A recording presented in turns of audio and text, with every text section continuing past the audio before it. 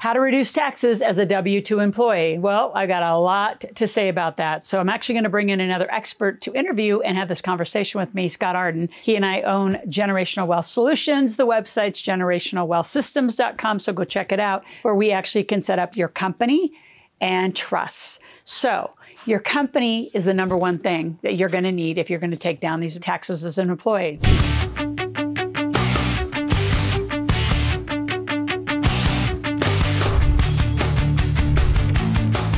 Specifically, when I interview Scott, we're going to talk about three things. How do you actually maximize your deductions? And again, if you only say a W-2 employee, but we're also going to offer up, if you also start some entrepreneurial venture, what that does for you. The second strategy we're going to talk about is just what are the few, if you're just going to stay a W-2, which is an employee income earner, what are the maximum deductions you can take? And then number three, the common misperceptions, misconceptions, and mistakes that we see people make all the time. And some of them are ridiculous. So Scott, welcome to our interview. Let's talk about how to maximize these deductions. So to have this conversation about how to reduce taxes as a W-2 employee, which there's only one way, and I call it living corporate life, I brought Scott Arden, who's a partner in Generational Wealth Systems. So you go to generationalwealthsystems.com and you're going to be able to click through get some great gifts we're going to share with you at the end. But let's start with how do you minimize your taxes? And really as an employee, Scott, we know this.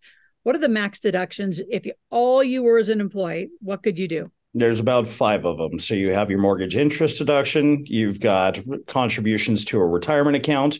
If you have young children, you get child tax credits, and there's a few others in there. But yeah, they're very limited when it comes to a W-2 employee. Yep. Because you can't even legally write off this called your phone, your internet, because you're not doing a business. You have no legal reason to create income or product or service to anyone. So you don't get anything, which is why I want to give you right now 2 gifts. We're going to do lots of gifts in this recording today here at YouTube. And come to our Millionaire Intensive. Scott is a big part of that. And that's when you're really going to learn a good 2-hour block of how do you live corporate life, because just living as an employee, you might make a millionaire in 20 years, but over here, our promise with grabbing the book here is 3 to 5 years, but you got to do it through corporate life. So Scott, talk about then the employing, what effects of the tax strategies. I mean, if you're only employed and that's the only kind of income, I know there's not a lot to talk about. So let's just kind of move from why that's so limited and what they really need to be doing. Yeah, absolutely. So ultimately, in order to take advantage of the 81,000 pages of tax code, that's what's allowed for corporations and LLCs. In order to take advantage of that, we need to start living, like you said, the corporate life, right? Being able to live your life like a business. Really, what you need out of the company is just enough to cover food, clothing, shelter, personal entertainment, and insurance. And then your company should be covering the rest.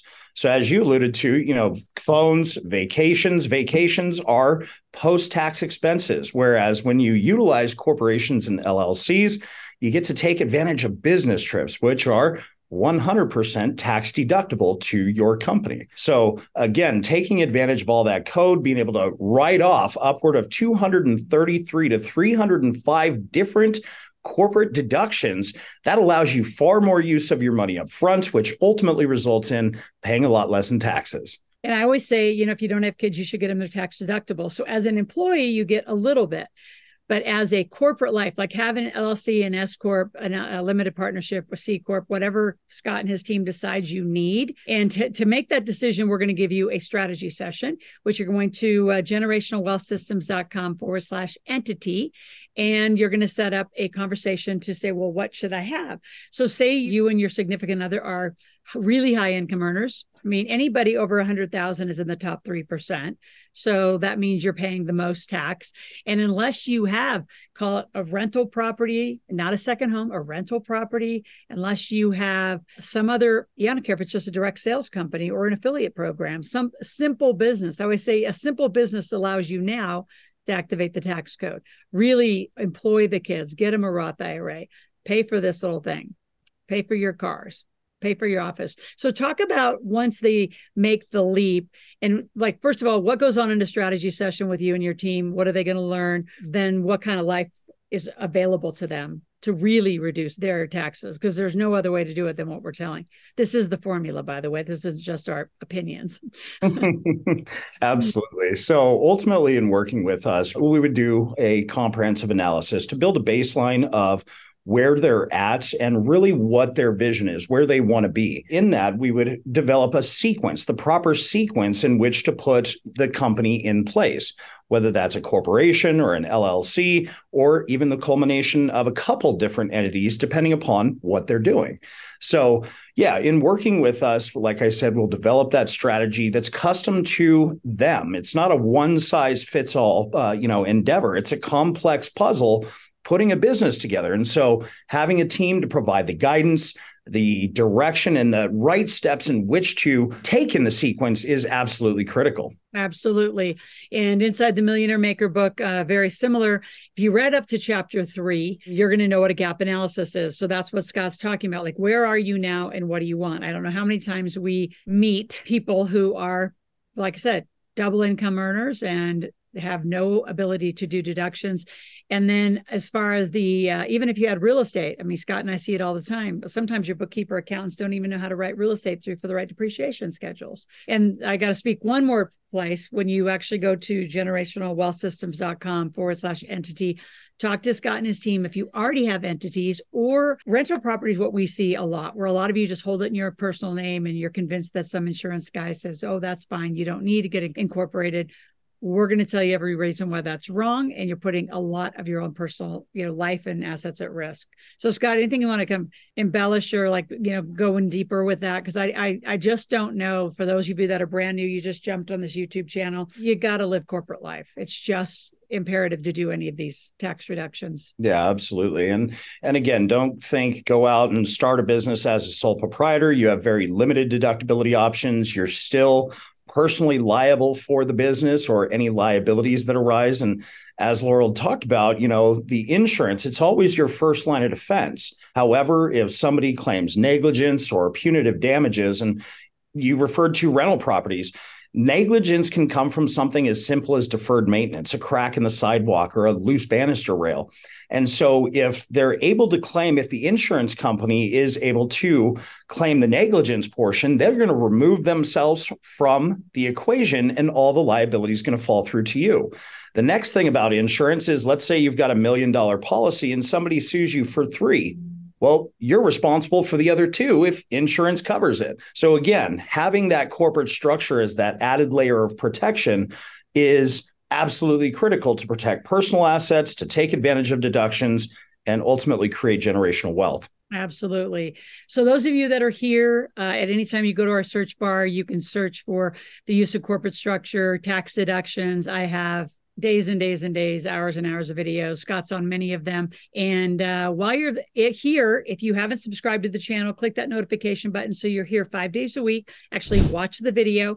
And if you haven't grabbed one of our learning journals, brand new out, inside the journal, it gives you what video, what day you watched it, what did you learn, and what are you going to do? And then you start building an action plan over time with your YouTube learning journal being on our channel. And it is family friendly. Anyone 5 years and older can join. Now, anyone who's an employee, you should share this channel with and say, especially if you think you're doing it right. And I got to speak to that. Even if you think you're doing it right, I still want you to get a strategy session. So again, go to the link below, generationalwealthsystems.com/entity, and get on their schedule, Scott and his team schedule, to really review where you are. And remember, our opinion is at 18 years old, you're a legal adult. This is about an intention to live this life, not about an income number. And so many of you are lied to by CPAs who say, well, if you don't make $100,000, you shouldn't do it. What would you say to that common mistake and absolute misconceptions, Scott? Yeah, absolutely. I hear that all the time. All the time. Is my CPA told me to do it and not to do it until I make about $50,000 to $75,000. Well, here's the thing. Again, if you're operating the business as a sole proprietor, you're still personally liable. You've only got about 15 to 30 different deductions that you can take advantage of. Woo. And you have no ability to build credit because everything is based upon your personal FICO scores. So you need to have an entity to be able to truly take advantage of living corporate life. Absolutely. So again, grab those tickets to the Millionaire Intensive. We're there every 3 weeks. As we head into 2024, we will be doing it once a month, and look forward to seeing you there. And those of you who need to make money, some of you, that is your sequence. You just need to make money. Having a company is going to even motivate you more so you can activate the tax code and pay the least amount of tax. And given the situation we're in, the recession we're in, interest rates where there are, you need to be leading your financial strategy and team, which is use our team to help you. If you have any questions, go to askloral.com, ASKLORAL. You ask a question, make a request. We answer that 24/7. But just going to the generationalwealthsystems.com/entity, Scott and his team will review what kind of company. And if you're 18 or older, click that button and just find out your options and say yes. We're filming now the end of 2023. Scott, last, I'm going to say mistake is most people say, I'll wait till the next year. Why is it so critical? Fall 2023, why they do this now? I always say I want you to save the year. Yeah, absolutely. If we wait until next year, that's when we get to start taking advantage of all the tax write-offs. Whereas we are in the last quarter of the year. So if you form a corporation or an LLC now, you can actually go back retroactive to usually six months or to the beginning of the year to be able to take advantage of certain deductions and expenses that you've already incurred in your business and make them tax deductible to that corporation. So again, you're taking advantage of it this year in 2023. Don't wait till 2024. Ever. So again, go to askloral.com, make a request, get signed up for a strategy session, and we'll be talking to you tomorrow.